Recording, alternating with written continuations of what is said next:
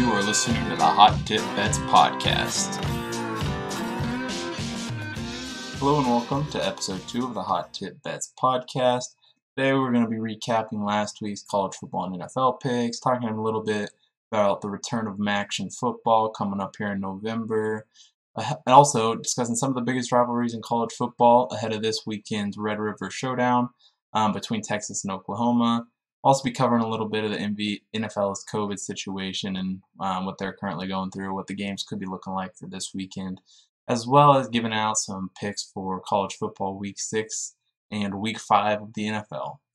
So, to get started, last week's recap for college football, we ended up going 2-3 with our picks. First game we had on the card was Baylor at West Virginia. West Virginia did end up cashing that. We had West Virginia +3 in that one. It did take double overtime, but they ended up winning that game 27-20. Next game on the card we had last week was TCU at Texas. This game, Texas never really looked like they had any chance of covering the 10.5-point spread. They were kind of in the game as far as winning it till the end, but a TCU safety, smartly timed one that is at the end of the game, was enough to ice it for them, and they ended up losing that game outright. So that's kind of an interesting little dilemma that we got here going into this week's Texas rivalry game against Oklahoma down in the Cotton Bowl. Next game we had on the card last week was probably my favorite game of last week, and lucky for me it ended up cashing. That was Memphis and SMU. SMU looks like a team that's going to be make some noise in the American this year. They improved to 4-0 on the season. With the last-second field goal, they got them to win, and they also covered the 2.5. That takes Memphis to 1-1 on the season. Like I said last week, Memphis hadn't played in a month. They looked rusty. They didn't look like they were themselves, especially like how they had played last year. They kind of didn't really look like that. Another game we had on last week's card, another loser. We had Virginia Tech at Duke. While Virginia Tech played semi-well in this one, they didn't really have a chance ever to cover the 11.5-point spread. Duke kind of came out firing in that game. This marks the second time this season that I bet against Duke, and Duke has kind of screwed me. So maybe that's something to look forward to this week. Hint, hint, something's coming up in college football again. Might surprise you. The last game we had on the college football slate was Auburn at Georgia, and this was possibly my worst pick of the day. I had Auburn +6 in this one. 6.5. I don't even remember what the spread was. I'd have to go look, but it was never in question. Auburn was horrible in this game. They ended up scoring 6 points the entire game. They got completely blown out by Georgia. Georgia's defense just looked unstoppable, and it's definitely the best defense in the SEC this year, and that pretty much means it's the best defense in the country this year. So Georgia's going to be a team that is competing in the SEC West there. And yeah, that kind of covers the recap for college football. Moving on to the NFL. Again, we didn't do very good. Went 1-2 last week. First game, unfortunately, this one was the bad one. Cardinals at Panthers. The Cardinals didn't look good at all. That secondary was without Budda Baker, without Chris Banjo, it was just banged up. They couldn't stop anything. Couldn't make a tackle. The Panthers were gaining extra yards on every play. And the Cardinals just didn't look. They looked like they just keep getting, from how good they played against the Niners week 1, they just haven't been able to do that ever since. So it'll be very interesting to see what the Cardinals do this week against the Jets. And the Panthers, on the other hand, their defense was just making stops, and the Panthers rushing game, even without Christian McCaffrey, Davis was out there, just rushing the ball very well. So Panthers easily covered that one. Next game we had on the card was Browns at Cowboys. And even though Dak threw for over 600 yards in this game, the Cowboys put up 38 points. That was, or 39, something like that. The Cowboys they were never really actually in the game. I think the Browns were winning this thing in the entire game. So, the 4.5 on that Cowboys pick was just never going to be a winner. The one game we did get right this week, Colts at Bears, was our only winner of the day. And the Bears under Nick Foles didn't look any better. They really looked worse than they had under Mitch. I don't know that Nick Foles is really the answer there. I don't know what the answer is for the Bears. Even though they were 3-0 going into this game, you just knew they weren't a team that was 3-0. You knew they were a team that was going to struggle in this. And as much as I'm not a fan of Phillip Rivers, the Colts definitely took care of business in this one, getting us the only win of the weekend. So that about sums up the recap as far as picks last week. Let's talk a little bit about the return of Maction today. As I record this Wednesday, Maction has released their schedule for the upcoming 2020 fall season. It's going to consist of 6 regular season games along with a championship game played December 18th. The first game that they'll have is starting Wednesday, November 4th, and they will have games on Tuesday and Wednesday for the first 3 weeks of the season, which just kind of so happens to coincide, I don't know if it was planned or not, with the start of college basketball. That 4th week is about when college basketball, I think November 25th, 24th, I'm not exactly sure. I think the Wednesday before Thanksgiving is the official kind of start date of college basketball right now. So that was kind of interesting. So come November, we should have, college sports going on throughout every day of the week. There should be something on. And yeah, with that schedule release, we now have all 10 FBS conferences now have games scheduled to take place in the fall 2020 season. So we'll see if we get these games through, and it'll be interesting to see these conferences that kind of started later, if they're able to get full slates in, since they didn't have full games, or they don't really have any buffer in case of COVID testing. So that'll kind of be interesting. Next topic I wanted to cover, college football rivalries going into the Red River Showdown this weekend. If you saw my Twitter this week, Fox College Football had tweeted out a graphic to ask what the best rivalries in college football were, and they had left out, they should have had 6 on there, but they left out Army-Navy, which I don't understand how you could even consider talking about college football rivalries without talking about an Army-Navy. I feel like Army-Navy should be number 1 on everyone's list. I mean, this year, they won't have their own weekend, just how, all the later season games are going to fall. But in a normal college football year, Army-Navy is the only game going on that weekend. So it's really, they're not just it's not a rivalry game, it's a whole rivalry weekend. I don't know how. So I feel like when it comes to rivalries, there's kind of a clear top 4. Army-Navy, I feel like, yeah, no-brainer, number 1. Then they got, you got the Iron Bowl, Alabama-Auburn. I would put that as number 2, and then I would put the game Michigan-Ohio State as number 3. But those two can kind of be interchanged, whether or not you're a bigger SEC or Big Ten fan. It kind of just depends on that, to be quite honest. And I feel like as of right now, especially this year, Oklahoma-Texas, well, it'll be a big rivalry. Texas is, I don't remember what their official rank was going into this week. It was high teens, or I think it might have been 21 actually, maybe somewhere around there. So and Oklahoma's not even ranked anymore. So yeah, it'll be a rivalry game, but it's nothing to write home about. Some other big rivalries that you can also mention up there. I feel like that's the top 4. But some other ones, Georgia, Florida, the world's largest cocktail party. That one's obviously up there. You could put that at 5, or you could put Notre Dame, USC at 5. I think those two are probably 5 and 6. You can probably switch those around wherever you want. And that kind of rounds out the top ones. But one rivalry that you can't forget about, which unfortunately we are not going to see too much anymore because UConn left the American, but the civil conflict game between UConn and UCF. I'm sorry. That is a rivalry game that was unknown, but will be remembered forever. So I just thought I'd throw that one in there.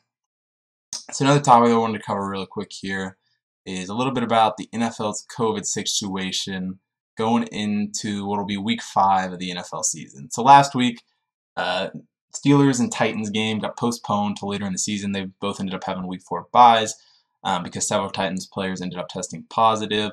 The Titans actually had a few more positive tests come up today on Wednesday, so their training facilities was unable to reopen. So that kind of, threw up a lot of mess, especially in fantasy. If you had the Titans, Steelers players, that kind of, had to scramble to find those. But also, if you were betting on either of those games, kind of just depends on what book you were betting. I know some books, the game has to happen. If the game doesn't happen at the time that it's listed, then it's no action. Other books, it's as long as it happens by the Tuesday after, then you get action. Otherwise, then you're refunded. And I know there are some books out there this year, since the whole COVID situation, as long as that originally scheduled game takes place some point during the season, those tickets will be valid. So make sure if you had tickets in on those games, you see how your book is, and that way especially this year, how that's going to be treated in future weeks. We also had another game that almost did get postponed. was the Chiefs-Patriots game. Cam Newton tested positive. That game got moved to Wednesday, which personally, that was pretty great. I liked having the little bit of overlap there on Monday night for 2 games. I don't know that anyone was complaining about having more football. So kind of just got to wait and see. The Patriots had a couple more players test positive this week, so that kind of see what happens to their game coming up this Sunday. But really, when it all said and done, we knew that there was going to be positive tests. This isn't anything unexpected. Obviously, if you have that many people together, people are going to test positive. And I fully believe if the MLB was able to continue their season after multiple teams tested positive, that the NFL, the sport that runs the country, I feel like they will have no problem finding a way to get this season done. So that kind of wraps up our news for the past week. If you see anything that you want me to talk about in the podcast, during the week, just hit me up on Twitter or Instagram or something, and I would definitely add any topic, definitely take suggestions for topics you want to hear about. Those are kind of just the biggest 3 things that I had, saw from this week, on my Twitter timeline. So that's what we talked about. So without further ado, let's get into the college football picks for this coming Saturday, which will be Week 6 of college football season if you're looking at it like that, but it's kind of hard to tell this year. So we're just going to call it Week 6 for now. We'll see what happens once, all the other conferences get back. So there's a couple games. I kind of have a smaller slate this week. There wasn't even though there was more games than there was last week, I think it wasn't as many that appealed to me. So we're going to just throw out a couple of leans here real quick that I like, but that I won't personally be betting, but just so you know kind of what I'm thinking. So the first one, Duke at Syracuse. So as we talked about earlier, Duke has, I've been on the wrong side of the Duke games twice this year. And Duke is favored by 2.5 points. They come into this game 0-4. They really haven't been covering all that well this game. They covered in the 2 games that I bet against them, but the other 2 they didn't. And I really think that even though I'm doing it again, I'm betting against Duke, but I think Syracuse will get it done in the Carrier Dome, and I would be on Syracuse plus 2.5 in this game if I was betting it. The next game I like, FAU minus 2.5 at Southern Miss. Southern Miss, they fired their coach after like game or 2. They got a win last week, or I don't remember what it was. They're 1-3 now, but they haven't been very great. FAU started their season last year with a win over Charlotte, and even though they didn't blow them out or anything, they did look good in that game. And I think that even with Southern Miss having a few extra games under their belt, I think FAU is going to take care of business in this one. And the final lean that I have before we get into the actual picks for the weekend is Mississippi State at Kentucky, with Kentucky minus 1.5. And Mississippi State, they've been a very volatile team this year. That's kind of just what you get when you bring in a coach like Mike Leach. You're going to beat the, defending national champions one week, and then the next week you're going to lose to an SEC team that hasn't won an SEC game in over 1,000 days. So it's kind of hard to see what Mike Leach is going to do, and I really think that this Kentucky defense is going to be able to stop the air raid offense, and I don't know that it's going to work out quite as well as they want. I do like KJ Costello, but I think if I was betting on this game, I'd take Kentucky minus 1.5, but I am going to stay off of that one. So now getting into the official picks for the weekend. The first one we have, Florida minus 6.5 at Texas A&M. This game is set to kick off at 12 o'clock p.m. Eastern Time on Saturday. Florida comes into this game 2-0 on the season, 1-1 against the spread, while Texas A&M comes in 1-1 and 0-2 against the spread. Texas A&M really struggled against Vanderbilt, which is not the team you want to be struggling against. And yeah, you could say they were looking ahead to the Alabama game or whatever. But really, when it came to that Alabama game, it didn't really, they didn't look any more prepared than they did going into Vanderbilt. So it's kind of hard to tell on that one.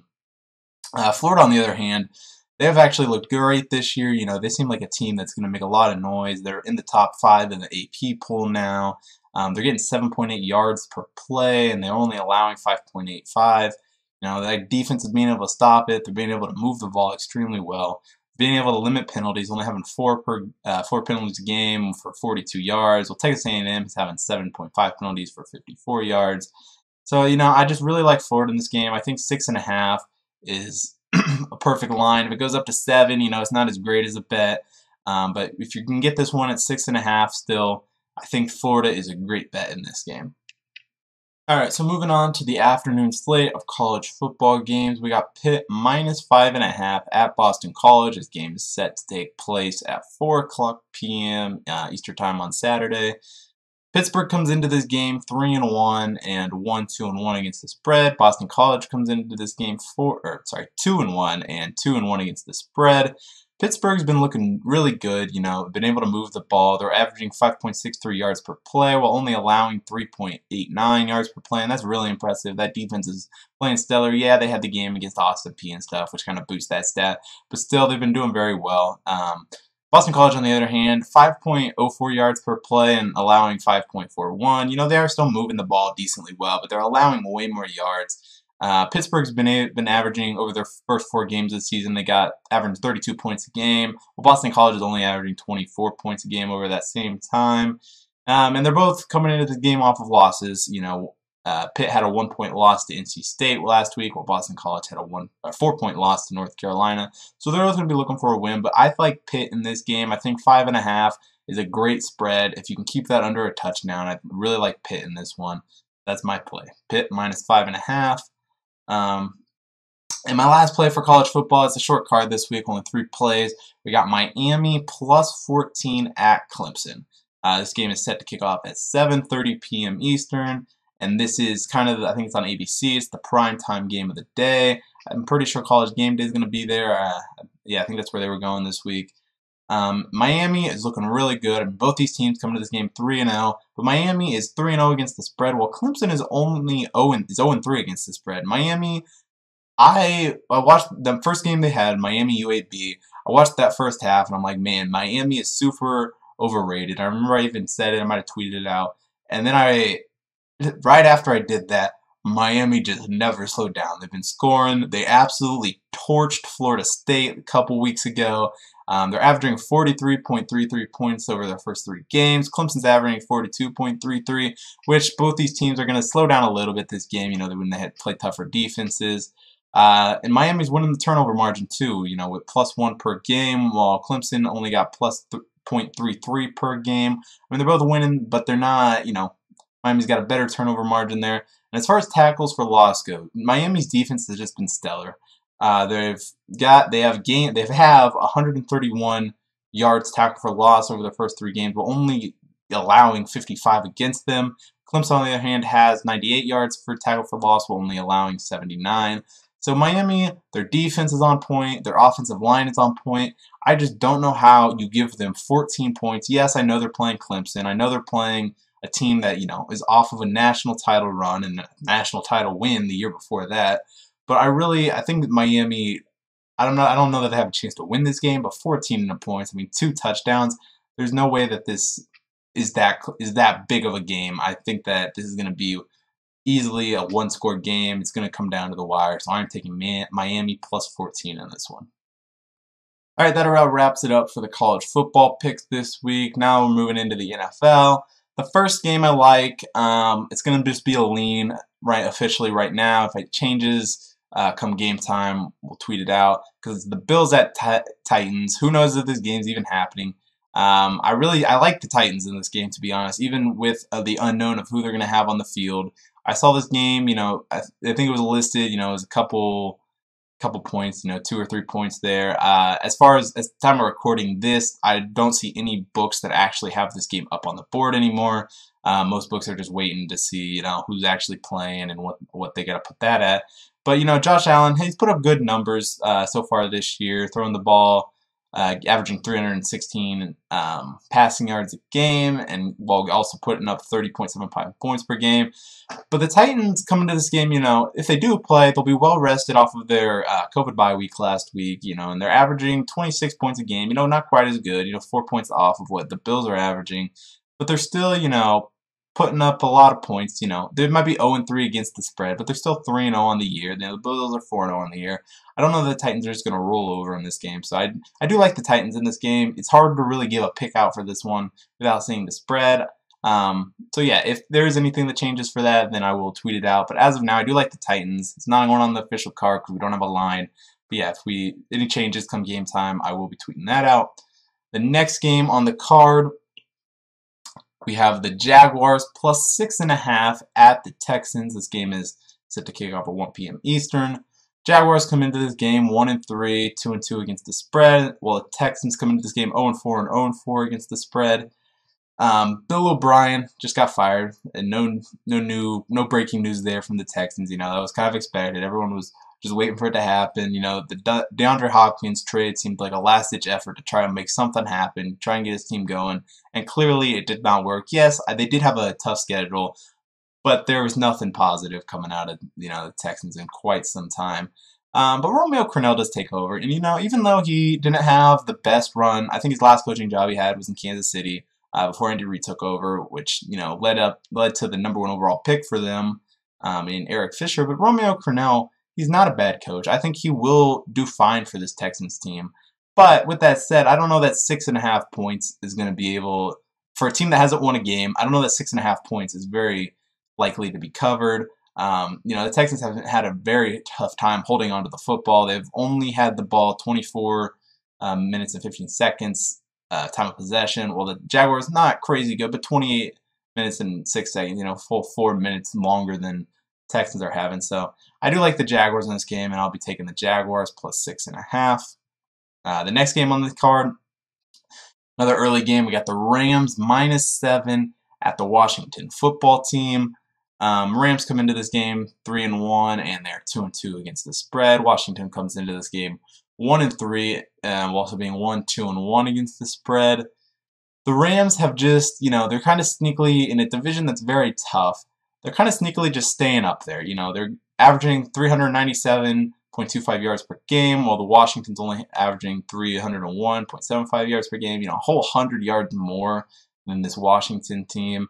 I think this Rams team, I don't know that they're back quite to Super Bowl contenders yet, but they do seem to be trending up from a definite down season last year after their Super Bowl hangover. So I think the Rams, -7 in this one is a great pick. They got 6.6 yards per play averaging, and while Washington only has 4.61 yards per play. So I am going to be taking the Rams -7 in this one as my second NFL pick of the day. The last play in the NFL comes in the Vikings at Seahawks game. Seahawks are -7 in this one. This is Sunday Night Football, kicking off at 8:20 p.m. Eastern. The Vikings come into this game 1-3 and 2-2 against the spread, while the Seahawks come in an impressive 4-0 and 4-0 against the spread. And even though I'm a Cardinals fan, I hate picking the Seahawks. I do really like the Seahawks in this game. Their time, they've just been able to put up great numbers this year, averaging 35.5 points per game, while the Vikings are only averaging 26.5 points per game. While at the same time, they got 300. Russell Wilson's, out there putting up numbers with 303 passing yards, averaging per game. And it's just been, Seahawks just look like a team that is putting stuff together at the right time. And they look like a team that's going to be definitely contending for the NFC West, and if probably contending for, Super Bowl in the NFC Championship or something.